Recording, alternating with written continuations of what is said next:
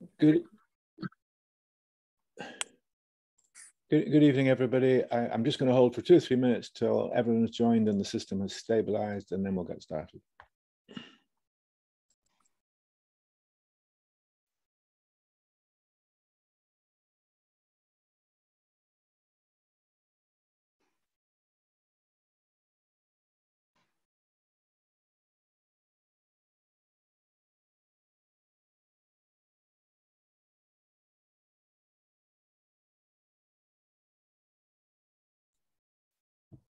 Okay, it looks to me as if this, everyone who's joining has connected correctly. So I'm going to start the meeting. Very warm welcome to everybody. It always feels, I still haven't quite got used to holding public meetings this way. It feels kind of odd. It's not the usual kind of opportunity to have a bit of crack beforehand, but we'll get used, we'll survive this for a bit longer and hopefully get back to proper public meetings in due course. My name's Andrew Thynne, Chairman of the Scottish Land Commission. It had been our intention to have this evening Sally Reynolds, who's one of the Land Commissioners, and David Adams, who's one of the Land Commissioners, and Hamish Trench, who's our Chief Executive. Sally sadly has had a crisis and can't join us, but we David Adams and we. So, but before I invite them to introduce themselves, let me just do a couple of housekeeping things. This meeting is being recorded so that we can put it up in due course on our YouTube channel in case folk want to see it who haven't been able to see it now. If you don't want to be recorded, please simply switch off your camera and indeed switch off your microphone, and then you can listen, but you're not being recorded. So that's all fine. I'll explain the format in due course, but first of all, some introductions. Myself, been chairman of the Scottish Land Commission since it started in 2017. I have, over the years, chaired a number of public bodies. I also, at the moment, chair Scottish Canals. I work in the prison service and one or two other things. So that's my background, and I'm going to ask David. David, would you like to introduce yourself, please? Yeah, thanks, Andrew. I'm one of the Land Commissioners. The Commissioners are part-time roles to set the real strategic direction for the Scottish Land Commission, and was supported by a very able group of staff led by Hamish Trench, based in Inverness. I'm formerly a professor at Glasgow University. My interests are mainly in regeneration, vacant derelict land, housing, urban development. And that's sort of my background. I'm now actually staying in the Scottish borders, hence the scene behind me. So very interested to join you tonight and hear the questions coming from Ayrshire. Thank you. David, thanks very much indeed. And I'm going to reveal a secret, which is that it's not actually snow covered in the borders at the moment, and that this is a fraud, this photograph, but there you go. And Hamish, would you like to introduce yourself? Hamish. Oh, yes, I'm Hamish Trench. I'm the Chief Executive of the Commission, leading the staff team. We've got a small staff team of around 16 people working across our work on policy, practice and corporate support. I live in Granton-on-Spey, so not snowy here either at the moment, but I'm delighted to join you tonight and look forward to the discussion. Hamish, thanks very much indeed. So just a brief word of why we're doing this and the format and so on. But first of all, why do this? We've held public meetings pretty much every month since we started in 2017. They have been hugely important in shaping the work we do. We're a tiny wee organisation. Our job primarily is to advise government and indeed to advise others. We've got very limited resources. I think we're the smallest public body in Scotland pretty much. So we have to prioritise, and what we prioritise depends on what people tell us they think the priorities are. So these meetings have been massively important from the beginning. They shaped the first 3-year plan, they shaped the second 3-year plan, and they will in due course shape the third 3-year plan. So please, treat this as an opportunity to talk to us about your priorities. That's point one. The second point is that we are public servants. This is a public body. We're paid by you. You fund this thing.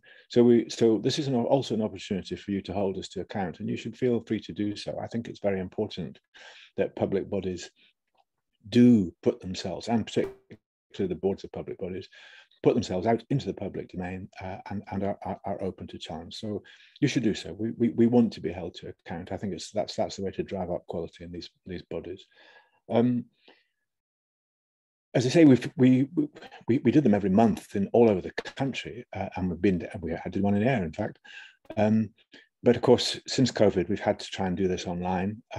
It's working pretty well. There are some strengths. Some people can join these public meetings who previously were unable to get along to the local hotel or whatever, or village hall. So in that sense, it's been a plus. The downside, of course, is the format is a bit impersonal, and I apologize for that.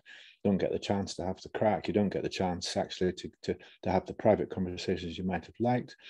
But by and large, we've found that this format works well, and I hope it will as well tonight. The format is pretty straightforward, really. Hamish is going to speak for about 10 or 15 minutes and just give you a very quick run through of what we're currently doing. But it will be a gallop, and it will be pretty superficial, because I don't want to take up too much time with talking to you. We want to listen to you and discuss with you. So it will be very brief. Following that, we will open this up for discussion, and I'll explain how that will work after Hamish has done his wee presentation. So that's the format, and I'm now going to hand over to Hamish, and in about 15 minutes or so, when he's finished, I'll talk you through what we're going to do next. Hamish, over to you. And Hamish is going to share his screen, so you will see some slides as he goes through it. Over to you, Hamish. Thanks, Andrew. And I'm just getting the slides up here, so we should see this shortly.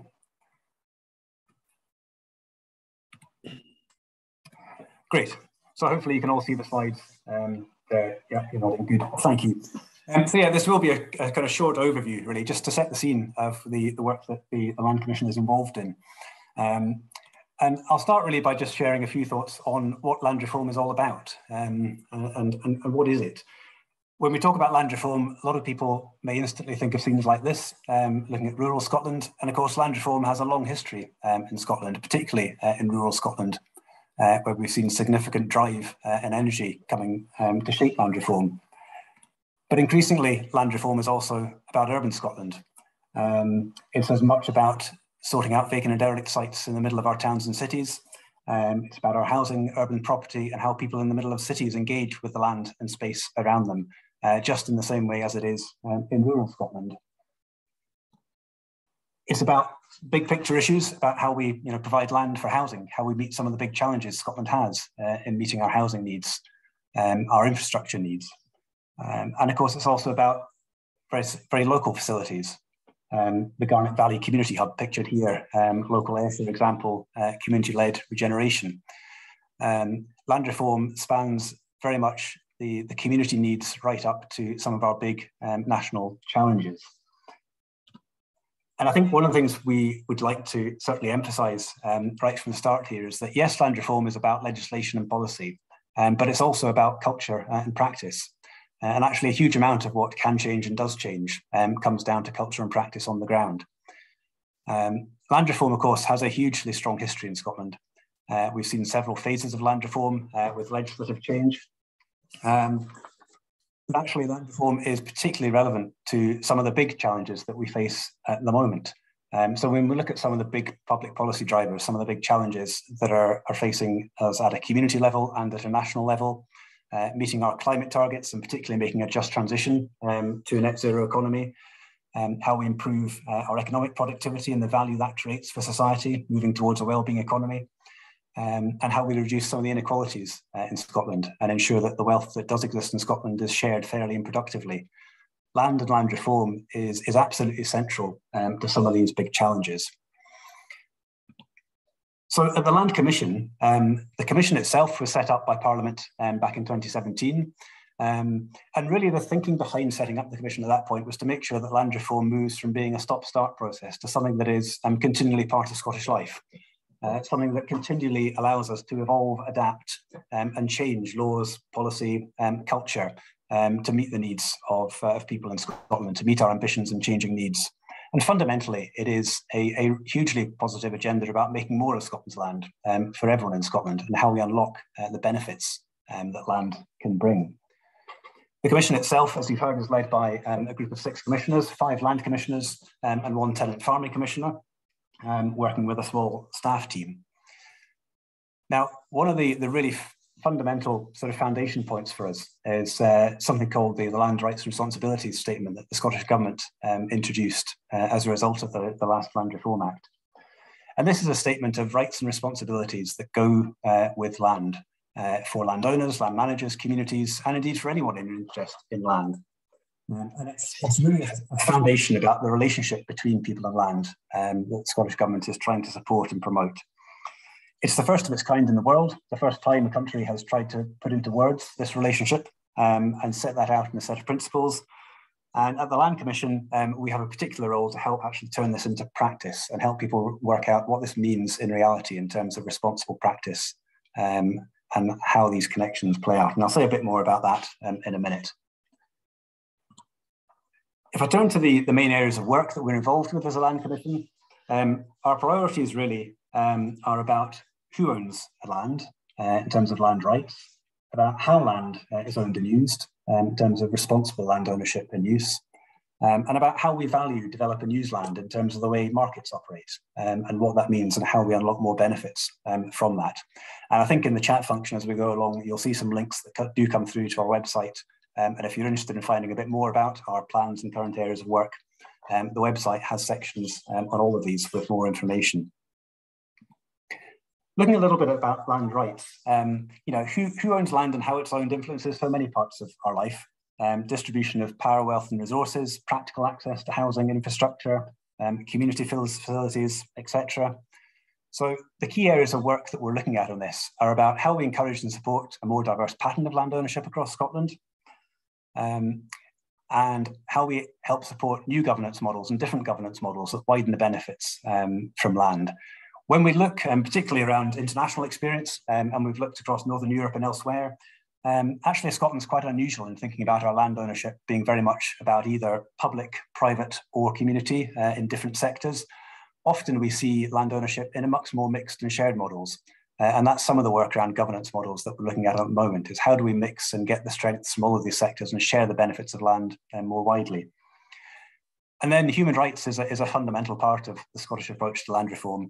And with a new human rights bill on the horizon as well, that reshapes the balance between property rights and wider economic, social, cultural rights, that's all part of understanding how do we unlock more benefit from the way that land rights and land ownership is organised. And one of the particular areas of work we focused on over the last few years is looking at the impacts of addressing concentrated land ownership, one of the first things that the Scottish Government asked us to look at. And earlier this year, in fact, we've made 3 recommendations in terms of a public interest test and other things.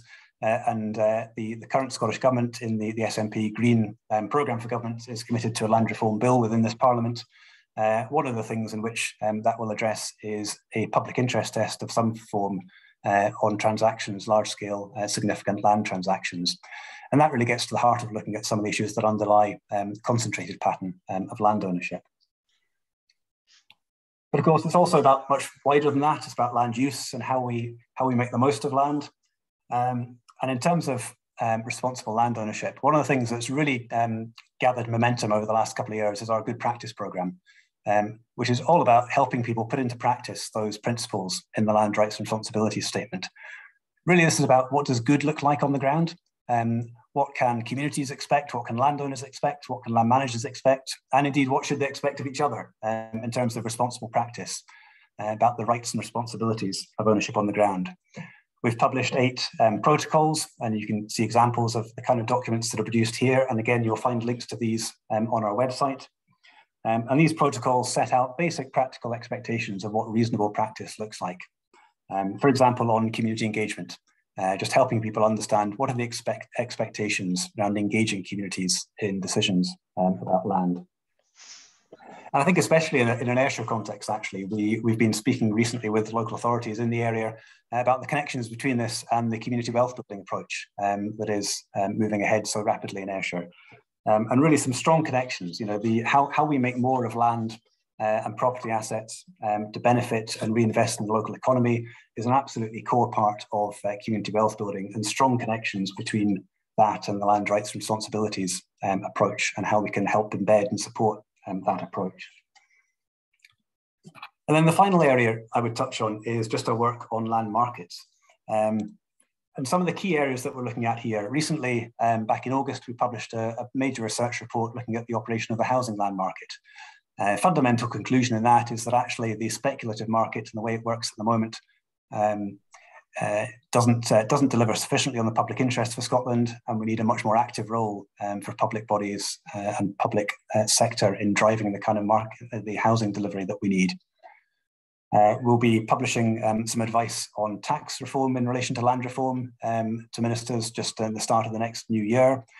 And I'll come on in a minute to talk a bit about the current issues around land value and market drivers in the rural land use. But first, one of the big areas of work to highlight is certainly around vacant and derelict land. In the early, back in 2018-19, the Vacant and Derelict Land Task Force really took a fresh look at how Scotland approaches its long-standing legacy of vacant and derelict sites. And of course, these are sites right in the heart of towns and communities across Scotland, having a major impact on social, economic impact, and of course, just on the quality of place. Really quite striking when you think about across Scotland, 1 in 3 of us lives within 500 metres of a derelict site. And if you think about the impact that has on daily quality of life, it's really quite an important issue for Scotland as a whole. The task force has transformed the approach to this and really shifted the culture to bring these sites back into productive use. And there's a huge amount of activity flowing from that now, backed with additional funding from government to help bring vacant and derelict sites back into productive use. I mentioned the housing report. Again, you'll find a link to this on our website if you're particularly interested, and we can pick it up in discussion. But again, the core conclusion from this really is about the need for a much more active public sector to really drive the kind of delivery of housing and the quality of housing in the places that it's really needed. And again, we know from speaking with partners in Ayrshire, this is a particular focus in the community wealth building approach and with local authorities in the area as well at the moment. And then I'll just spend a couple of minutes talking about a very current and actually one of the newest areas of work that we're looking at. Around us at the moment, we're seeing some significant change in the rural land market. We can see new value in rural land emerging, being associated with carbon trading and natural capital. You know, as Scotland makes the transition to a net zero economy, it's not surprising that investors and banks and financial institutions are starting to put their investment into that net zero transformation. And of course, some of that is coming into the land market. We are doing some work at the moment to understand the implications of the new value in the land market, what this means, the kind of transactions that are occurring. And I think one of the core questions we're looking at is really how do we harness this value for public and community benefit? How do we ensure that some of the new value being created is being reinvested locally for community benefit, and indeed is being captured more widely for public benefit and return? And in this very new market around carbon and natural capital, what does responsible practice look like? So this is a very rapidly developing area of work, and we'll certainly see more of this to come in the next few months and in the coming year. Finally, the final area I'll touch on is the Tenant Farming Commissioner, just to flag that part of the remit of the Land Commission is to support the work of the Tenant Farming Commissioner, which is all about supporting good relations between agricultural landlords and tenants. He does that through a series of codes of practice, guidance, advice, and very practical advice for people on the ground in terms of how to maintain, build and keep good relationships and ensure that we have a thriving tenant farming sector. So that's a very quick run through, and it is a very kind of very quick overview of the main areas of work we're involved in. Before I finish, I'll just flag, if you're interested in more, you can certainly find out on our own website and indeed on myland.scot, which is a new website flagging up case studies and examples of lots of activity going on out there, and particularly focused on actions that communities are taking themselves to transform the places where they live. And as part of that, we've got a podcast series that's out. And again, I'd encourage you to dip in and have a listen to some of the podcasts that are just really about helping or listening to people who can connect and are connecting what land means to them in a very personal and very real life situation. So do please have a dip into these. I hope that gives you some sense of the work that the Land Commission is involved in, but really we'd like to hear from you tonight in terms of the issues that matter locally where you are. So I'll pass back to you, Andrew. Thanks. Amy, thanks very much indeed. So that was a great gallop, and you've already prompted some points in and discussion points in the chat. So that's also excellent. You've obviously done a good job there. Thank you. And I'll come on to those in a second. Let me just explain now how we'll try and make this work to best effect. First of all, in behind the scenes, we have two really helpful people, Jess and Posey, who will be putting up web links as we go along on the issues that are being discussed. And that's really just to help you find more information if you're interested. You can either click on those and record them now, or as I say, this whole thing will be available on YouTube. Or you can just go to our website and use the search function, and you'll probably find them just that way as well. But those two ladies will be doing a great job behind the scenes as we go along. The second thing to say is that we will fairly shortly, I'm not sure when, Jess or Posey will be putting up a poll inviting you to just indicate, here it goes, gosh, that was very clever, somebody. Thank you. So we're just asking you, this just really helps us to get a feel for what are the things that concern you most in your part of the country, because clearly Scotland's a diverse country, and we ask this question at public meetings all over the country, and we get different answers, as you'd expect. So it really helps us if you would just click the things that concern you most, and it'll give us a feel and may help to shape some of the discussion. So please do that. The discussion will last until no later than 8:30. I think it's only fair to let people get away at a fixed time, so I will close it at 8:30, even if we're still going strong. That's the plan. In order to have a conversation that works online, there's two options. There is the chat function, and one or two of you are using that already, and that's great. And I will try and keep up with whatever you're saying. If you all start hammering into the chat function, I'll probably lose track. So forgive me if that happens, but I'll do my best. But there is also a button that says raise hand on your screen. And if you want to click on raise hand, then I should be able to see you, and I will invite you to offer your thoughts verbally, and you can then unmute yourself and offer your thoughts, and that would be great. That's a good way of, slightly more human way, frankly, than banging into a chat function. But I appreciate chat functions often suits people, so please use it. So that's the way we'll do this, and I'll take a few comments, and then I'll maybe go back to Hamish and David and offer a few sort of thoughts in response. Feel free to ask questions if that's what you want to do, but feel free, I think, particularly to offer your thoughts, and that's beginning to happen on the chat already. We want to hear your thoughts. So over to you. Use the chat raise hand function. There's Sally got her hand up. Wonderful. And we'll hear from you. And as I say, we'll hear. I'll try and manage the conversation as best I can. It's not easy with. I'd much rather be in a village hall, but I'm old-fashioned. But I'll do my best. So Sally, let's start with you. Sally Campbell's got her hand up. Please, your thoughts, please. I live on the Isle of Arran. I'm a member of Arran Civic Trust, and we are very concerned with the sense of place. First of all, thank you very much. That was incredibly informative, and I shall go search things. So thank you very much, Hamish. Two things struck me, really. One is, how do we reform the price of land for housing? And stockpiling land for housing, which drives up everything and makes it impossible for younger people without a lot of capital to buy into property. And therefore, certainly around Arran, the difficulty now of getting workers, artisans, and so on. So very much more dependent then upon local authority housing.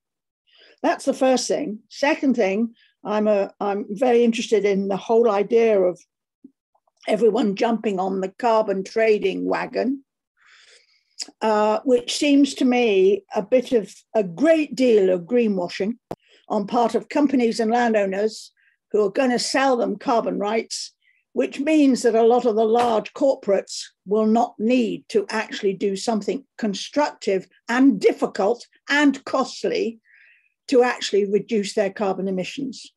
And that would make me extremely concerned and have me marching up and down if in fact I felt that anyone who now owns large tracts of land will say, well, we're going to rewild, we're going to plant 900 trees, and then we're going to sell the carbon. We know it'll take 50 years for the trees to grow. And by the time we've had another few winds, they'll have all blown down anyway. So I think there is that real concern in my heart about that. The third thing is about culture, and you can hear my voice is English, although I'm married to a Campbell, which might make me acceptable. The whole idea of losing the culture that is so precious on the islands and in other communities, not just on islands. And so I'm very pleased to see that that is obviously at the heart of what some of the things you're going to be doing. So those are the three sort of areas that I immediately thought, oh, thank heaven someone's talking about it. So thank you. Thank you very much. The first two are probably two of the biggest issues of our time. And the third one is probably one of the most impossible issues of our time, but that's very helpful. I will come to David and Hamish in a second, but let's hear from others first of all, and let's hear a few thoughts, and then I'll try and come back to the other two. So Walter Young's got his hand up. Walter, let's hear your thoughts, and then I'll come to John. John Inglis has also got his hand up. Walter. Hi there, local farmer in Ayrshire. I totally agree with Sally there. And on your speech, Hamish, you were talking about supporting new entrants, supporting young farmers, succession farming. I mean, I honestly don't see how that happens when, as a farmer, Sally was talking about hundreds of trees. I mean, the companies next to us now have millions of trees, it's millions, thousands of acres. How can you support new entrants into farming and succession farming when, well, you weigh up the figures, the economic for farming is this value. I mean, up here is your value for trees. And as Sally says, I mean, more storms, more trees. I honestly think the government will realise too late we cannot eat trees. Food is getting scarce, not only here. I mean, some of the best productive land in this area will go for planting trees. We cannot eat trees. And it is not just a local issue, this is worldwide. So I totally agree with Sally. Walter, thanks very much. I recently went through both Ayrshire and down into Dumfries and Galloway. I have to say I was astonished at the amount of land getting planted up for trees. It was quite remarkable. And there are some very difficult challenges in there. John? Well, we're actually doing our part for the green, because you would also notice the turbines within 10 miles of us, there's hundreds and hundreds of, and there's still a lot more in scoping and in planning and more for erection. So, I mean, you know the area quite well. I mean, I passed through it quite often, actually, and yeah, it must have the highest density of wind turbines, I think, in the country. Let's hear from John. John Inglis. John, you're muted, I'm afraid. Sorry. That's okay. It. Hamish, there was a lot you had to say there. I wondered if at the beginning of all this, did you ever consider nationalising all the land in Scotland and beginning from that point? Okay, you're not the first person to say that either, so that's very helpful. Now, I'm just going to pause. This is where it gets difficult to manage these discussions. I'm going to pause for two reasons. First of all, because Jess and Posey have put a summary up of the poll, so you can see actually lots of priorities in Ayr and Ayrshire. That's probably a more diverse spread of priorities than I've seen elsewhere. That's very helpful. We will try I will try and ensure that the conversation covers all these things, and particularly the ones that are showing as being higher priority, so community control, housing, and so on.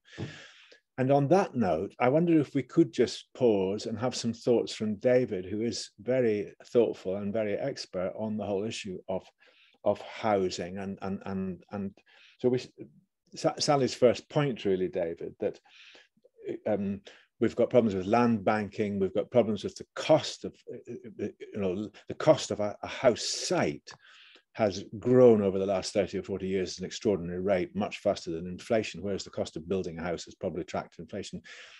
Just your general thoughts and contributions to Sally, and more generally for there's 40 odd people on the call now, just more generally on that subject, David. Okay, thanks, Andrew. Thanks, Sally. And I noticed that Kay Hall and Barbara Sharp are asking sort of similar types of questions. And I think you're absolutely right. I think what perhaps is not well appreciated is all the problems we have in the housing market. Many of them are attributed to problems in the housing land market. In other words, who controls the land before housing is built. And actually, they tend to remain in the background because people concentrate on planning arguments and don't really understand how controlling the land market in the background gives particular players real power. Now, I have to say, this whole issue has been of huge concern to the Scottish Land Commission. We ourselves have published work and we've commissioned work from a number of other people, all of which is on the website. But the key thing is, this year we have submitted to ministers and we have published what I think is one of the most radical reports on reforming the housing and land market that we've seen in Scotland for many a year. And it's really a question of whether ministers are willing to go with that or not. But if they were willing to go with that, it would make a huge transformation to all the issues that have been raised. So I just want to quote, without getting into the detail of the report in full, although I could sort of explain various proposals, but I just want to quote one sentence that summarizes it all. And it's really that I think agreeing with what has been said as the diagnosis of the problem, and then saying this. So to quote, it says, "We need to move away from a housing land market driven by private profit to one that is driven by the public interest. This will require the public sector to take a much more proactive role in strategic land promotion. The process is simply too important to be left to market forces alone." Now, we can discuss all the detailed proposals if you like, but what I would say in summary is that this issue has been at the centre of what the Commission's thinking, and we have produced some very radical proposals that would completely shake up the way housing is built in Scotland. Thanks, Andrew. Thanks, David. So that's, I want to let our audience participate, so we'll keep our contributions brief, but that was very admirably succinct. Thanks, David. Hamish, I wonder, another theme that was coming through there is the whole business of carbon sequestration. The term greenwashing was used, and we've heard some of these thoughts in other public meetings. On the other hand, carbon is a serious problem, and government is taking it seriously. Do you want to offer some thoughts? I should say, perhaps, so that everyone's aware of this, that we're working at the moment on this issue, and we haven't yet published advice. But maybe you could say a bit about your thoughts and also the work we're doing, Hamish, please. Yeah, I mean, I think in the big picture, there are lots of people in Scotland that are concerned about the risk of greenwashing, and I think we kind of have a shared interest to make sure that the policy and regulatory framework that comes into place addresses that up front. And I think it's pretty clear that the way carbon codes and the carbon markets operate, if companies are looking to offset carbon emissions, they really should be emissions that simply cannot be removed from businesses in any other way. Now, of course, lots of assurance and kind of regulatory uncertainties around that. But the bit that we're focusing on in particular is how that interacts with the land market. And we can see certainly that corporates and businesses are starting to buy into the land market, specifically driven by carbon trading motivation and wider natural capital motivation.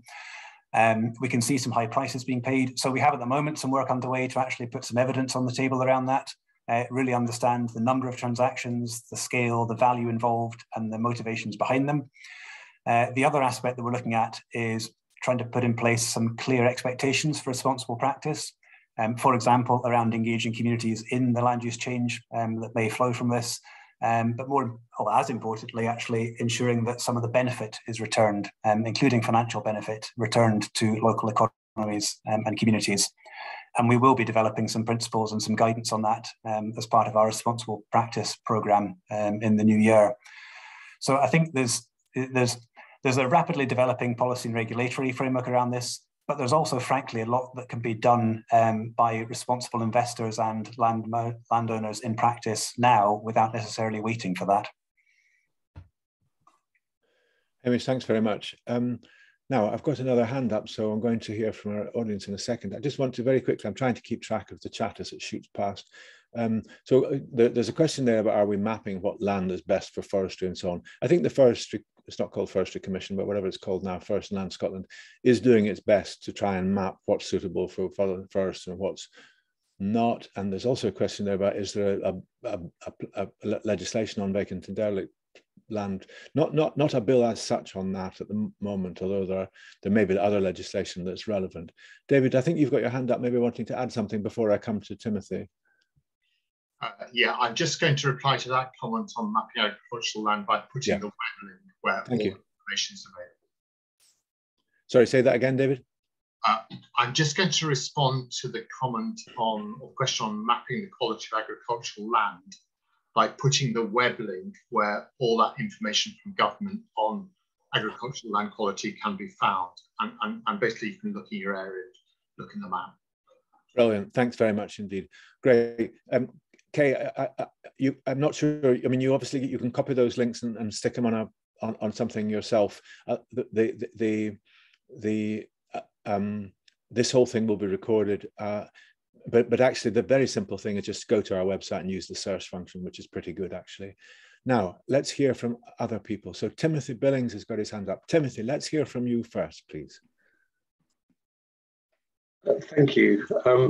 Yeah, I think actually that, well, what I wanted to say was around the comments you were making around the changing of the drivers from profit to public interest for housing development. That's a very interesting one. And I was just asking, could ask where the report is for that, but I think you might have already posted that actually on the in the chat. I've just seen it there. But I certainly would support that. I'm a local councillor on a planning committee, and yeah, we see a lot of developments come through, and there's limited amount of work we can do on actual sort of design of things and how crowded they are, and obviously there's a certain amount we can do, but certainly, you know, these are housing developments that are going to be there for, you know, hopefully a very long time because they're much needed houses. But you know, we don't want to be creating we want to create some of those nice to live, not just essential. Timothy, thanks very, very much. And I was going to pick up, I maybe will in a second, the wider point about the link between local government and national government policy, which picks up some of this. But you'll see in the report, which you'll find on the website, that we are saying, look, I'm paraphrasing here, but we need a more muscular public sector in the housing business, whether that's the local authority or others, and you'll see that in the report. We can come back to this in the discussion, and David Adams will be able to, and Hamish will be able to say more if we want. But let's hear from you first. So John's got his hand up again. John Inglis. Sorry, I appreciate I haven't dealt with your nationalisation point yet. John, you're muted. You're muted, John. I did want to know if it had ever been considered. But over to the housing issue and the problem of land. I also am on Arran, and I've always been irritated by the fact that a large amount of allocated building land is issued on the island, and it's banked by virtually 2 people for years and years. Surely allocated building land should be granted on condition and perhaps with a time limit. I think that's a reform we desperately need. It would certainly help the situation on Arran, where we have hundreds of people in need of a house, and the local authority, which only owns the small bit of land, is busy building on it, and fair enough to them. But you talk about the local authority being more aggressive. I do think that's necessary. And I noticed this North Ayrshire's wealth building policy over in the mainland there, they are intervening and compulsorily purchasing buildings and land. I would like to see more of that. Okay. Thank you. That's helpful. I just wanted to pick up at your point about nationalisation, and then I'm going to come to David Adams for a wee bit more on housing, David. Actually, no, I think, sorry, forgive me. Kay's got her hand up, so I think we should hear from Kay. Kay Hall, if you can hear me, your thoughts, please. Yes, I think I'd like to share the frustration of how little impact as local communities we have on any of the release of land for building. Our community council vehemently opposed the release of greenfield sites for a new build in their local development plan 2. It was totally ignored, and 2 fields which are geese feeding fields in our community, they're much loved fields, there's a beautiful walk by the side of them, have now been sold for vast quantities of money, or the process is going on, by a local farmer. And community wealth building, which I welcome, Joe Cullinane, you know, I'm really delighted that he's done this as a pilot in Scotland, really. I mean, hands up to him, it's excellent. But we're talking about community wealth building, and who are building on these fields? Persimmons, you know, it's just contrary to everything they're saying. So I go back to that point I made, the disconnect between community empowerment, community voice, local authorities, and what the national developments are saying. It's up the creek. I mean, there's no connection at all. It's very, very frustrating. So I'd like to pause again, if I may, and explore that a bit, Hamish, perhaps with you first. So we work with local authorities, or we have contact with local authorities. Ultimately, of course, the local authorities are answerable to local people, not to anybody else. But you know, we see good and bad, I guess. Hamish, your thoughts on how we might sort of people get frustrated, and sometimes that's because actually the silent majority in the electorate simply want something different. But sometimes there is a disconnect. Do you want to offer any thoughts on that and the whole business of translating what is, you know, we're a national advisor, translating that at a local level? Well, I can certainly try and offer a few thoughts on it. And we do connect kind of closely with local authorities in quite a number of these areas of work, actually. And one of the things that strikes me as an overall kind of observation is the key role that local authorities have. And particularly in improving land governance and local connection to land governance and decisions.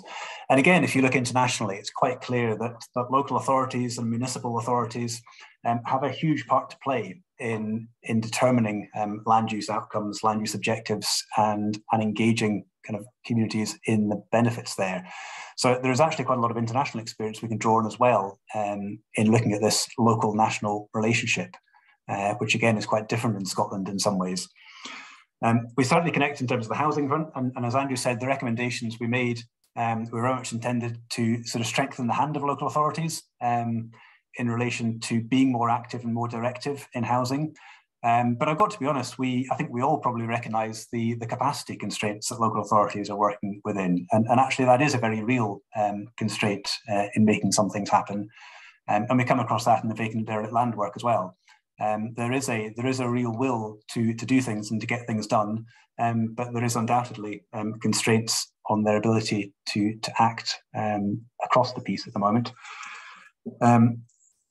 And I think the other aspect I was going to pick up, which someone mentioned in the chat there in relation to local authorities, is common good land, of course, as well, which is another area that we touch on with local authorities. And actually, we have in fact published a protocol on responsible management of common good land.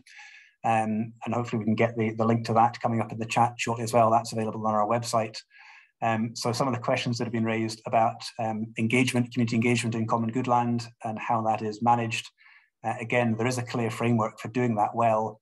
And actually it's an area of work that we have looked at in terms of whether legislative reform is also needed to modernise the approach to common good land.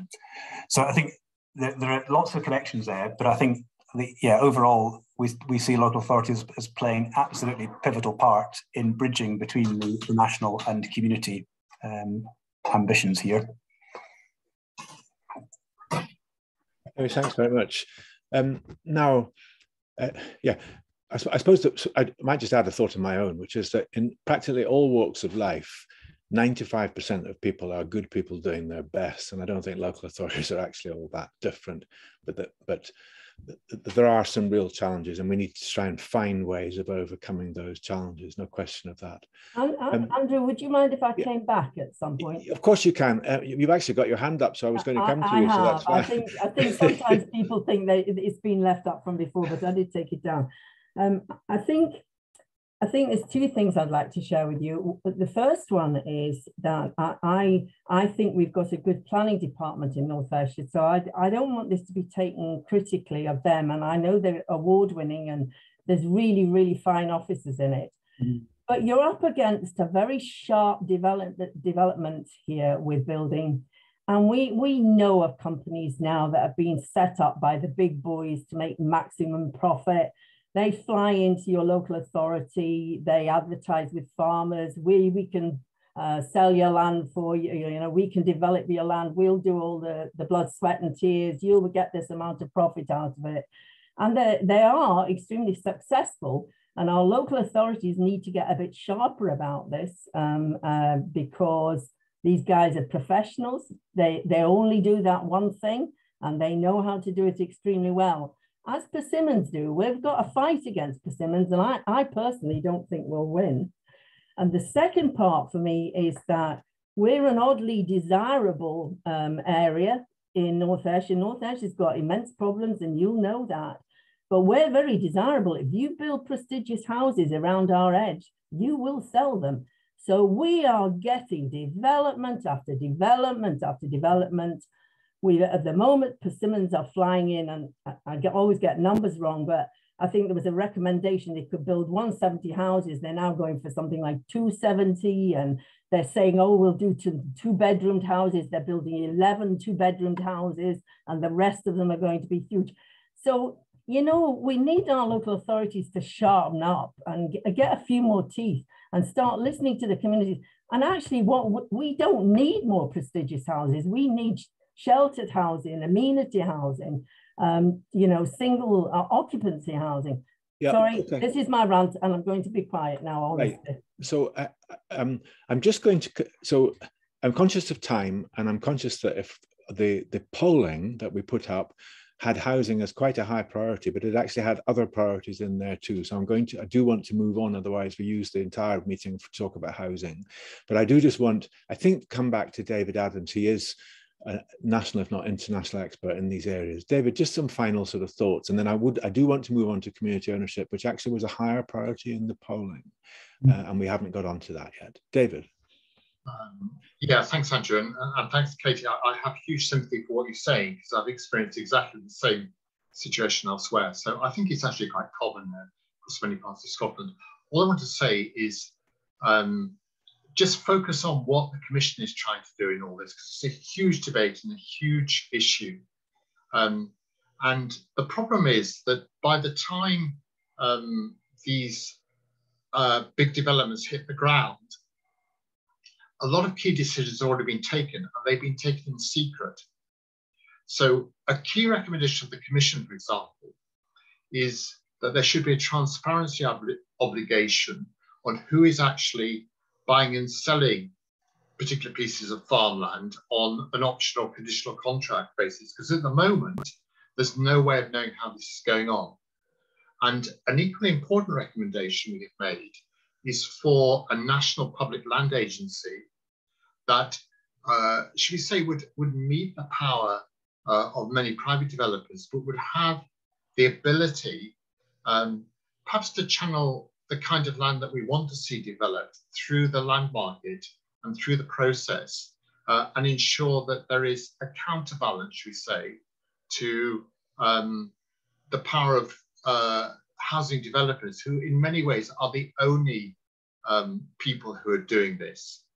So, as I say, it's really up to the Scottish Government as to whether they wish to follow these recommendations. But I think the Commission has set out quite a clear route map of how one gets to a different position, quite a different position on the development of housing in Scotland. I don't know whether the government will take up that or not, but there is an alternative proposition having been put forward. And I think that's as much as I want to say, because there's an awful lot on the website to follow up. Thank you, Andrew. David, thanks very much indeed. If there's time at the end, happy to come back to housing, but I do think it's important we deal with other priorities that people have flagged for us in this discussion. There's 40 odd people and we've not heard from all that many so far. Now, in the chat, there's some questions about community ownership. I want to know if anyone wants to offer a thought verbally on the whole issue of community ownership. It was, I think, 60% of those who answered the poll said it was a priority that they wanted to know more about. If not, John, is your hand up, John Inglis, or is it still up from before? If there's no one else speaking about community ownership, I've always been in favour of Leslie Riddoch's thesis, which is really about devolving power down. She points out that I think one of the facts that our local authorities, we have the largest body, which is the smallest governing body of any country in Europe. In other words, she gives instances of Nordic countries where 7,000 people would have resources passed down to them. And I think that would certainly be a welcome turn of events here, particularly in Ireland. You know, North Ayrshire does some good things, but there's a huge difference between us and them. And often what they do is not suitable for Ireland. So I think part of the community ownership should be devolve power down from our local authority to populations of up to 10,000. Thanks, John. So let's just talk a bit about community ownership, and let's hear from people who answered it in the poll as being a priority for them. Community ownership's, I mean, it's not really a new idea, but it certainly took off, I suppose, about 20 odd years ago with major purchases in the Highlands, the North Assynt and in the Western Isles, and these were quite big areas of land. More recently, community ownership has become much more of an urban issue, much more of a focused issue. It's very small pieces of land, it's buildings, it's often vacant and derelict buildings and land. And there are now hundreds of community-controlled trusts or companies that control land. So there's been a big shift there. Does anyone want to oh, here's Lindsay. I didn't realize Lindsay Chalmers is also an expert. Gosh, we've got loads of experts tonight. That's wonderful. Lindsay, I'm going to ask you if you'd like to contribute, please, because she's just contributed in the chat. But Lindsay, would you like to just offer some thoughts on where community ownership has come from over the last few years and where you think it's going, and link that to North Ayrshire? Would you be willing to do that, please? Hi there. Yes, I can do that. I'm not going to turn my camera on because I'm not at my desk at the moment. That's fine, Lindsay. We'll enjoy your dulcet tones instead. Over to you. So Community Land Scotland is the body for community landowners. We were set up by some of the early community landowners in the Highlands and Islands. So our job is really to help communities kind of through the early stages of buyouts and to help organisations share information with each other. Initially, almost all of our work was in the Highlands and Islands of Scotland, but particularly over the last 5 years, we've seen a growth in interest in urban areas south of Scotland. We had quite a few groups from Ayrshire getting in touch with us recently. And we've got, within our team, we've got people who can work with rural communities or urban communities. So we're really happy to hear from anyone that's interested in exploring community ownership. Thanks, Lindsay. And just in terms of, so that's what Community Land can do. And I mean, Community Land Scotland has done a superb job. I mean, I will absolutely endorse that over the last few while.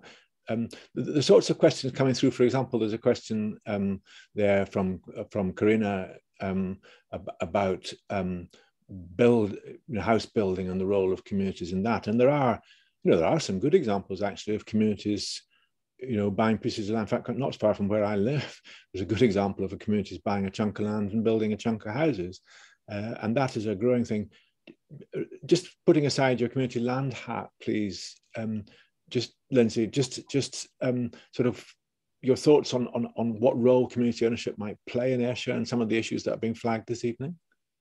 Well, the contact we're getting from communities in Ayrshire is extremely wide-ranging. So I don't think we've had any communities asking us about housing, but we've had requests about land purchases, about shops, cafes, more focusing on on asset development, assets that might be important to villages. We've had inquiries about town centres. So my colleague Christina, who works with urban communities, has been supporting a couple of town centre groups as well. So the range of possibilities that are out there for groups and community is pretty broad at the moment. And we would always encourage communities to think broadly about what type of assets they might want to own. It's not just about land anymore, it's about any asset that might be useful in community ownership.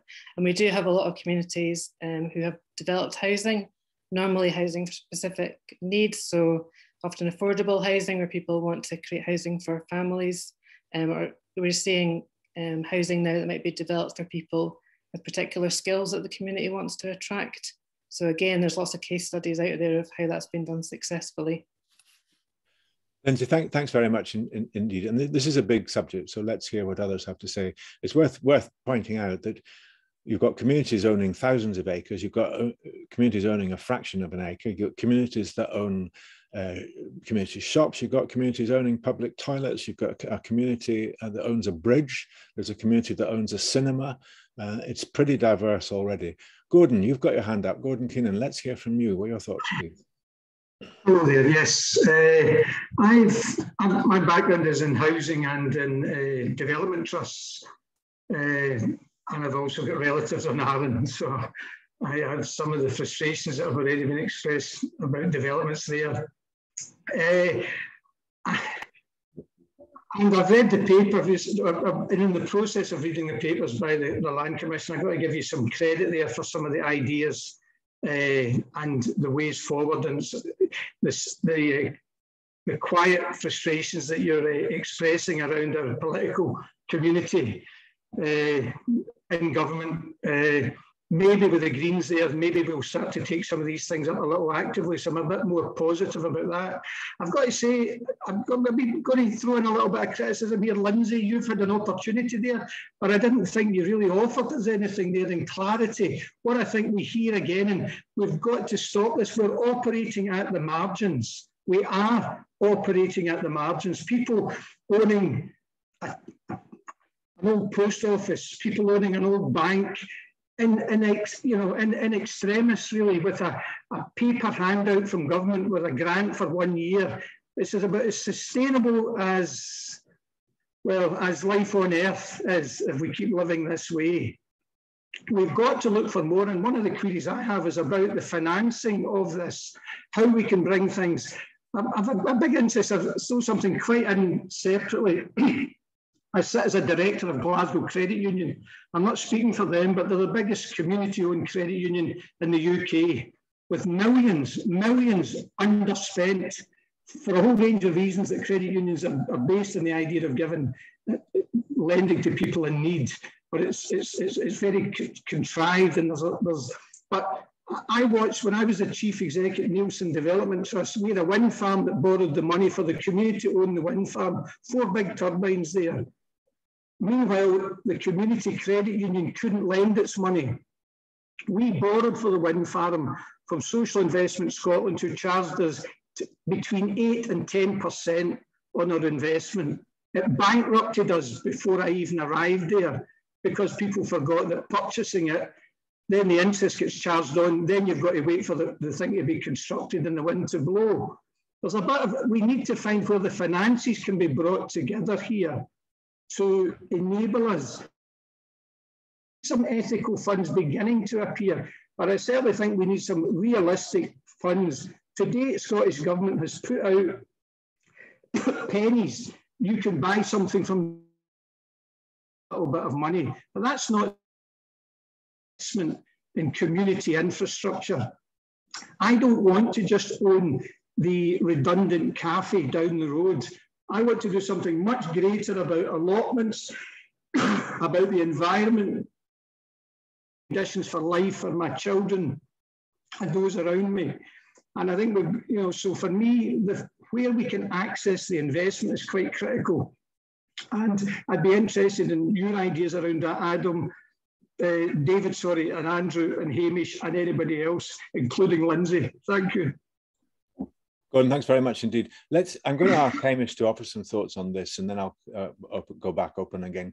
Let's be clear, there are no free lunches here. Public money is incredibly tight, and it's going to get tighter as we struggle our way through COVID.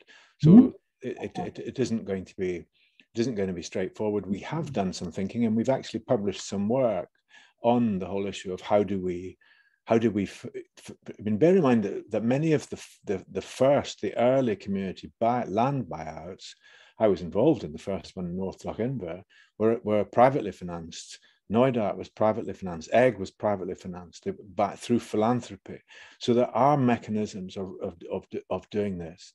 And let's not all point the finger at government, who have got a heck of a lot of pressures. Hamish, please, I'm just going to give you the floor. Say anything you like, but it'd be useful. You might want to refer to the work we did as well. Yeah, no, I'll pick up the point on finance directly, because you're absolutely right that finance is, of course, a central challenge to scaling up community land ownership, as it is for so many ambitions at the moment. And the first thing I would say is that there is a huge amount being done directly by communities all around Scotland to actually develop innovative finance mechanisms. And actually, when you start to look, there is a huge amount of experience there to tap into in some of the different approaches to raising finance for capital acquisition, for revenue development. So there are quite a number of different models. And that actually is one of the bits of work we have published is some guidance on different models, different financing models to support community ownership. And again, you'll find this publication on our website. There's a kind of summary table, but there's also a report behind that delved into the experience of communities on the ground so far in bringing different finance mechanisms together. Now that gives some information, and it takes us partway there, but I think we all recognise the scale of the challenge is still pretty big, and actually government recognises that as well. And last year they asked us to do some further work on ways to complement the Scottish Land Fund with different finance mechanisms. So we know the Land Fund is there. There's a strong political commitment to the Land Fund. There's a commitment to double the amount in the Land Fund over this Parliament. But of course, actually demand still outstrips that. And it's a good thing that demand is so high. But demand, as Andrew said, I suspect will always outstrip the public finance available. So we are in the middle at the moment of pulling together additional work on other ways that we can be more strategic in Scotland, bringing other sources of finance together alongside the Land Fund, and indeed how the Land Fund can be used to help leverage some of that. So yes, we are looking at private finance, philanthropic finance. There's some really good experience in Scotland on social enterprise financing, as you've hinted at, Gordon. And we've got the National Investment Bank now. The challenge there, of course, is scale. Can we find ways to work with them at a scale that would support that kind of investment? And the other thing I would flag is the emerging green finance. And while there is a lot of concern about the emerging implications of green finance in the land market and the private sort of sales and transactions, actually green finance offers the same opportunities to the community sector as it does to the private sector in terms of potentially bringing finance in to fund capital acquisition and development costs. So again, I think there is a huge kind of area we're only just beginning to understand on how some of that new finance that is there in very large amounts can actually be harnessed for the community sector as well. Thanks, Hamish. And I may ask you to talk a bit more about green finance, because we haven't really covered that yet, but I want to hear from people in the audience as to what they want to talk about. And if no one puts their hand up, I'll come back to you. Does anyone want to either explore further the community ownership issue? For example, the right to, no one's asked about the right to buy legislation. There's some right to buy legislation in place. Some people think there's too much. Some people think there's too little. Anyone else want to contribute? No hands? There's Sally. Sally, would you like to offer a further thought? That would be great. Thank you. Just a short thought. One of the things that's concerned me with the enormous squeeze on local authority spending over the last, 10 years, has been the seduction of owning your own bit of whatever. And certainly North Ayrshire has been very sharp on saying we're going to close all the public toilets and you can have them if you want. Now, I'm willing to do my bit towards that. But what about real public amenities? It'll be libraries next, and then it will be something else. I mean, I get very concerned that, in fact, the local authority, wherever it might be, is abdicating from some of its basic responsibilities in communities, particularly somewhere like Arran. So I think there is that balance between what we as citizens see as the local authority involvement in whether it be planning or whether it be amenities for the population, and the liaison between things like buses and ferries and things, and in fact abdicating all responsibility for actual activities on the island. And that would be a great shame. Sally, I'm going to ask you to say a bit more, because we get this thought from at a lot of these meetings, and of course that's right. Public finance has been incredibly tight. Local authority finance has been incredibly tight. It's not going to get, frankly, any better. Yeah. And yet, consistently, election after election, we don't really vote to pay more tax on the whole. So local authorities are trying to do difficult things, and they find themselves with a sort of shed load of things that are called assets, which are actually liabilities. And they see that communities have a capacity to raise resource, not just money, but voluntarism and energy and drive. And so they see it as a way of perhaps maintaining those public services when frankly, the taxpayer is not willing to pay for it. Is your argument, in part at least, that the taxpayer needs to be willing to pay for it? Absolutely. Yeah. I just wanted to get yep. that clear, because I think some people want... Because there are communities that cannot afford yeah. to run the public loos. Yeah. Or the community hall, that is so essential to a sense of well-being and sense of place for some villages, communities, and so on and so forth. So I think there is a balance to be struck, and how they manage that, I'm not sure. I just think it's tipping too far one way at the moment. Thanks, Ali. I'm sorry to push you, but I just think that was really helpful, because I think sometimes people feel are looking for a free lunch, and I wanted to be fair to local authorities. I mean, there are some great examples where local groups have harnessed resource of one kind or another to do things that frankly simply wouldn't be happening under the current financial arrangements. I'll give you an example from near Pitlochry, for example, where a community has taken over a bridge which simply would not be open to the public were it not owned and financed by the community. I can give you another example from near me where the community have taken over the public toilets. They just wouldn't be open if it wasn't for that. And as we have on Arran, we're a tourist island, and all our loos, all our public toilets now are run by volunteers.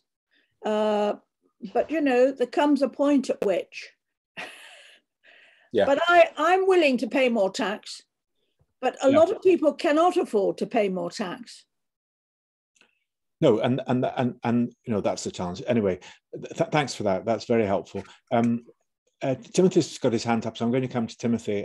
Hamish, I probably will come back to you on a wee bit more about green finance, and the opportunities in there. But Timothy, let's hear from Timothy again. Over to you. I just wanted to sort of add to what you were just saying about things not being available if communities didn't take over, and I do have some sympathy with that, and I know that in North Ayrshire the direction of travel is with the council facilitating things within communities then taking things on.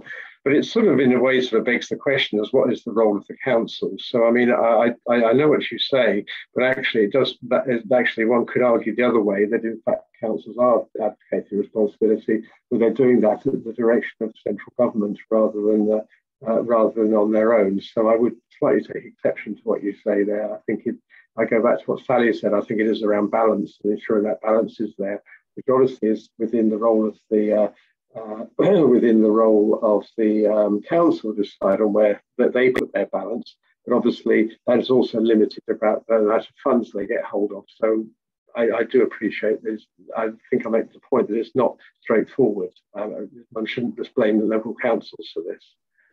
No, thank you. No, I mean, at the end of the day, councils can only do what they can afford to do. And my experience of talking to people in councils and elected representatives is that they'll all tell you that they absolutely don't, that they want to do more. They want to run public toilets. They want to do all these things. They can't because they haven't got the resource. So I just wanted to be a little bit fair. I'm conscious of time, about 15 minutes or so left, 20 minutes. Hamish, I think it would be just useful to elaborate a little bit on the green finance work. I know we're still working on that. We don't have the answers, but perhaps you could say a little about what we're doing there and how that might be relevant.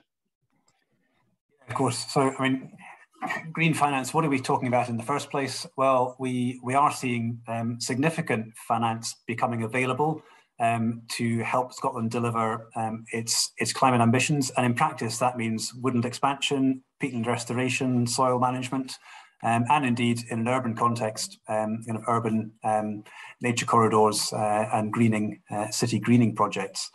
So I think the first thing to say is actually, it is of course a good thing that private finance is becoming available to deliver this, because actually Scotland needs it. There is simply no way that Scotland is going to deliver the kind of land use transformation that the government has set out on for its climate targets without actually harnessing private finance to do that. The question, of course, is how we make sure that we do that well, how we make sure it's accountable, and how we make sure that the benefits flow widely.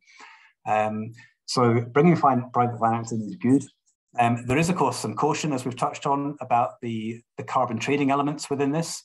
So yes, I think we're right all to be cautious about the potential implications of carbon trading and new trading markets that are developing very rapidly around us, and we don't have the regulatory systems in place yet. But of course, not all green finance is actually about carbon trading. There are very significant investors out there who are looking to deliver finance directly into woodland expansion, peatland restoration.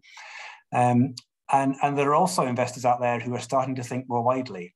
And I think one of the key things here is about how we actually make sure that there is social and economic impact demonstrated, as well as carbon and nature impact.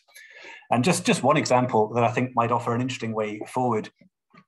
Recently, the University of Edinburgh announced a major carbon strategy to first of all remove the carbon from their operation, and then to offset remaining carbon that they simply couldn't remove. Now, what they've done is actually thought quite hard about it, and rather than go out and buy land directly, they have deliberately said that they want to work in partnership with communities and find opportunities to deliver the land use that they need for this through others. And I think that's a really interesting area of opportunity for us. And perhaps we should be starting to encourage corporates and others who are looking to take advantage of the carbon opportunities through land to do it through others, and indeed to channel that finance through communities and other land management kind of collaborations to deliver that. So I think there is opportunity here to look at how we do things differently. And as I said before, we're looking at both the implications for the land market now in terms of the transactions that are happening. We're working with government to shape principles for responsible investment, responsible practice, and we will in the new year be developing a land rights responsibilities protocol around the carbon and natural capital investment. Again, just to set out some clear expectations of what does responsible practice look like in this new field. Thanks. It's a big area and a high priority area of work for us, so thanks for that. Now, we've got about 15 minutes, well, probably a bit less, because I'm going to wrap up at the end by asking David and Hamish to just reflect on what they've heard. Happy to respond to anyone's remaining priorities. One area I just would mention that we haven't, no one's raised it, but which is quite important, is the government's committed to a land reform bill in 2023. And that bill is likely to certainly major on the issue of how do we deal with the fact that Scotland has one of the most concentrated patterns of land ownership in Western Europe, if not the world. And there are significant consequences of that in terms of the concentration of power that goes with land ownership and land rights, unelected power, often inherited power. Now, you may have no interest in that, and that's fine, we'll not bother talking about it, but if you do, please say so, because we've only got about 10 minutes, and it's going to be a big issue for Parliament, whatever, even if it's not a big issue for Ayrshire. But please, anyone want to raise your hand or put something in the chat that you want us to touch on? I'll probably come to you, John, but I just want to see if there's anyone who I'm conscious of the same people putting hands up. I just want to check. There's 36 odd people on the call. Are there others there who haven't managed to get in, who want to get in? Put your hand up now, please, which means click on that funny wee button, raise hand. Councillor Peter, I can't get your full name, but Peter anyway. So, Peter, over to you, with a wonderful picture in the background of a huge boat. Over to you, Peter. Peter, you're muted. A couple of questions that haven't been asked tonight. I'd be interested in your take. I noticed in the chat earlier on, you're in favour of compulsory sales orders for derelict land. That started in the Parliament 3 years ago and then died a death. And it's an area that I think we really need to move on. It doesn't matter where you are in Scotland or Britain. Every high street's got a derelict building. I really like to push forward on that, because people say compulsory purchase but don't realise the consequences of that, the costs. It's not the derelict building, it's what the land's worth and the compensation you have to do when you go down that road. But the other question is related slightly, but it's foreign ownership of land and what you can do about when you've got foreign ownership. And we've got a case that's been rumbling on in Ayr for years over the Station Hotel, which is owned by a Malaysian businessman. And when you try to enact, I mean, I'm lucky, my previous life I was Director of Customs and Excise, so I know how to do it.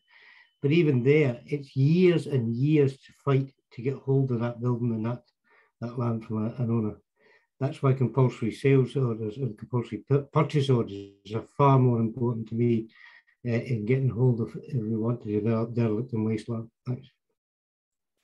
Peter, thanks for raising that. And compulsory sale orders was one of a quite early piece of work. We did a pretty detailed piece of work with detailed advice. I'm going to ask David Adams to just briefly say a wee bit more about that. It's sitting with ministers and with Parliament, and it's very much up to them whether they enact it or not. But David, do you want to just say what was involved in that and what it might mean for local authorities and local communities if it were enacted? Well, it's based on the principle that people should not be allowed to sit indefinitely on vacant, derelict land, property, buildings, whatever it happens to be, when that's having a negative effect on the community. And it's not so much, as Peter says, that the council themselves buying the land, it's actually facilitating the transfer of that land from someone who's doing nothing to someone who probably could do something, providing they were able to acquire the land at a reasonable price. So it was, as you say, Andrew, one of the earliest pieces of work, and that is a very detailed proposal of how it can be taken forward. The principle has been accepted by the Scottish government and by a broad range of political parties in Scotland. So there was a promise to legislate in the last Parliament, and that was overtaken by Brexit and all the other things that went on. And there is now a promise to legislate in this Parliament, probably later on in the term of the Parliament, not immediately, but I think whether that promise is fulfilled is obviously a matter for government and is a matter for the public to express their views to government. But as far as the Commission is concerned, the proposal is there, it's pretty valid, it's been well tested, and it's ready to go. Or it's ready to go in the sense of being translated into legislation pretty easily. So it's a political decision now as to whether that particular or how soon that particular recommendation from the Commission is taken forward into legislation and actually then gives the local authorities the powers they need. Thank you, Andrew. Thanks, David. Peter, I can see you want to come back to you. Just a quick comment here. I know the legislation. I was deeply involved in when it was gone through Parliament. what I'd like to do is get an appeal with the Commission and with the public in general to press their parliamentarians to get this under and legislated for. We can't do anything without it in certain circumstances, and it's hamstringing people and stopping development. It really is.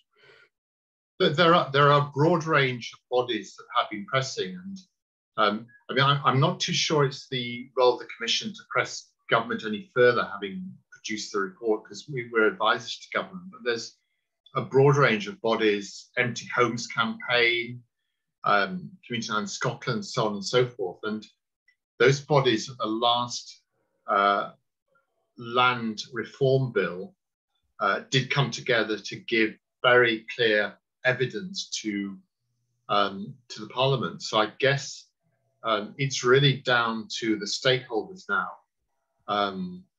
to give their views to government rather than necessarily the Commission, because I think we have given fairly detailed advice. I don't know whether that's what you feel, Andrew. Yeah, no, but we hear Peter's frustration, and thank you, Peter. Yeah, I mean, obviously, and people with a democratic mandate like yourself, absolutely should and indeed must represent those views strongly to parliamentarians. And we're not elected, Peter. That's the point that David's making. So we don't have a democratic mandate. We're appointed by ministers. But I mean, there are plenty of people who and plenty of organisations who are saying that this is important, and I don't think government disagrees, because it was in the manifesto for the last Parliament. It got overtaken, as David says, and it's on the agenda again. I wonder, I'm just watching time here now, I'm going to run out. Very briefly on the foreign ownership, I'm just going to answer that myself, if you'll forgive me. We haven't specifically addressed the issue of foreign ownership. What we've done is done some really quite detailed work on the whole issue of power and ownership, whether that power is held in foreign hands or in English hands or Scottish hands or Irish hands or whatever. And we've published quite a lot of work, but we focused on the implications of ownership rather than the nationality. If there are specific issues that are specific to a foreign and not a Scottish owner, that would be a different matter. And maybe you want to offer something on that, Peter, do you, briefly? Just very briefly, yes. When it doesn't matter if it's a foreign owner or foreign registered company. When you try to take action, you can do nothing about it in this country. For example, an American owner, it's just the same as a Malaysian or another owner. And it's ensuring that when people buy land or set up a business in Scotland, that they're registered here. I'm not saying it's going to cure all the ills, but at least you've got a start of a 10 where you can go to get some answers. Okay, that's helpful, and yeah, I've made a wee note of that actually. Thanks very much for that, Peter. Appreciated. Right, only about 5 minutes left, and I do want to give David and Hamish a chance to reflect on what we've heard. But let me just check. So Sally and John have got their hands up. I may come back to them, but I do want to give anyone who has not had a chance to speak the chance to speak. Anyone who's not had a chance want to contribute? Last chance, click your raise hand button if you do. Sally, are you, I suspect you're telling me that you hadn't taken the hand down and it's my fault. It probably is my fault. I apologise. John, are you wanting to say something else, or is it the same situation? I really wanted to remind you that no one responded to the question about land nationalisation, which would obviously be relevant to the problem of foreign ownership. Yeah, so sorry, I apologize. I did try and and then I got distracted on that. So, I mean, nationalisation is not a new idea. I mean, the government after the First World War actually nationalised bits of land in the Land for Heroes programme. And government has compulsory purchase powers, which are difficult to use, but does use it. So land does sometimes get nationalised compulsorily. And of course, government buys land in the market, or if you like, takes into national hands in the market. So that already happens. We have not looked at the possibility of large-scale nationalisation, which I think was what you were hinting at. I don't honestly think that there's a political appetite or a financial capacity for that at the moment, even if it was desirable. So it's not an area of work we've done. And I think this is the first public meeting when it's actually been raised, which is interesting. But thank you for that. Another one to stick on the wall. Appreciated. Okay, just in the last few minutes, I'm going to come to David first. David, we've heard a lot of different things this evening. A lot of emphasis in certain areas and less emphasis in other areas. Just your reflections on what you've been hearing. I think it just shows the breadth of interest, the breadth of issues in Scotland that actually do go back to matters of land. They go beyond the planning system to who owns the land, what power they have, to what extent are they prepared to consult with or share or take account of other people's views. And it simply demonstrates how broad the agenda is. The difficulty one has, obviously, is prioritising, because I sort of think that the entire time of the Scottish Parliament could be taken up with land reform bills, but obviously that's not going to be the case. And we've got to, in the Commission, we've sort of given priority to things like housing, vacant and derelict land, common ownership, community ownership, common good, scale and concentration, natural capital, so on and so forth. But there's still a huge amount of work to do. And I just want to end with one, picking up this issue of land nationalisation, if I might, Andrew, because actually, if you think about it, people actually, in a sense, don't actually own the land. The land is almost their, what they own is rights over the land. And so if the state were to take in everyone's rights and say those rights are now owned by the state, they would have to give out new rights. Okay, maybe leases instead of owning outright. But the issue where I think we have picked up in relation to the broader issues are about responsibilities in relation to rights. And whether you say that is nationalisation or not, I don't know. What we're basically saying is the traditional view that if you had the land, it was yours and you had no responsibility or anything whatsoever. All the work on land rights and responsibilities to say that the concept of what it means to be a landowner is changing in Scotland. And I actually think that's probably more powerful if we can get that to work than, shall we say, taking in everyone's land rights and giving them out different land rights. I think the key thing is actually to balance the land rights with the responsibilities in future. So that's probably been the focus in a different sense on the strategic picture of land ownership in Scotland. Thanks, Andrew. David, thank you very much. You've just opened up a conversation that could last a couple of hours and use up another bottle of wine or something. But it's there are some hugely powerful philosophical issues in behind all of this, which we haven't got time for now. Now, finally, to Hamish. Hamish, we've heard lots of things. Just your thoughts as to what you've heard, please. Thanks, Andrew. Really helpful discussion to hear your thoughts tonight. I suppose I'm struck the theme that seems to run through many of the topics that we've discussed, from housing to green finance to common good to others, is this fundamental one about local community and democratic accountability, and the very practical challenges that you've been raising actually about how communities get a hand in decisions. How they know how to do that, where to go, how to pull the resourcing together to achieve that. So that's kind of useful feedback for us to reflect on in terms of some of the practicalities that underpin some of the ambitions and processes that we're talking about here. So thanks for that. I think my final comment would be just to say to any of you, if there are particular issues that you would like to speak to us about more closely, or particular examples that you would like to draw to our attention, either of good or bad things happening that you think would be helpful, please do get in touch with us. You'll find contact details for our good practice advisors and the rest of the team on our website, or feel free to contact me directly. I'd be very happy to hear from you. Hamish, thanks very much indeed. There's a question just bobbed up about Crown Estate Scotland, but I'm afraid I can't deal with it in the time available, so I apologise. We would have picked that up. Thank you, everybody. I hope that's been useful. Land Commission's a small body and it's a young body, and we're trying very hard to make a difference that's disproportionate to our size. The feedback that we get from these things is absolutely crucial in doing that, because it enables us to constantly hone our priorities, and we always learn something from these things. So thank you very much for that.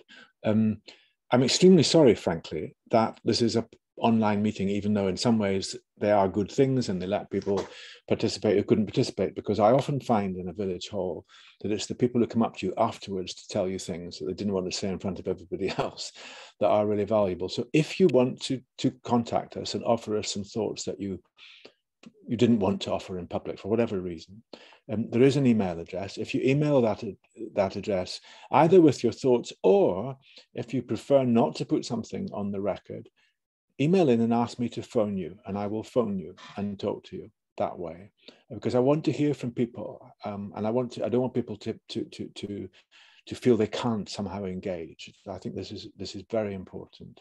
We need to be accessible and answerable to everybody, regardless of circumstances. So please do that. But thank you all very, very much indeed. I also want to say thank you to Hamish and David for their patience and their very thoughtful answers. A huge thank you to Jess and Posey, who've been working frantically behind the scenes, as I hope you've seen, and putting up links in a very speedy way, far faster than I could possibly find them. So that is really helpful. Lots more on the website. There's also a wee feedback questionnaire. I think Buzz has just put a link up to it, actually. If you wouldn't mind giving us feedback, we'd value that, because we're all constantly trying to improve these meetings, and we can't improve them if you don't tell us how.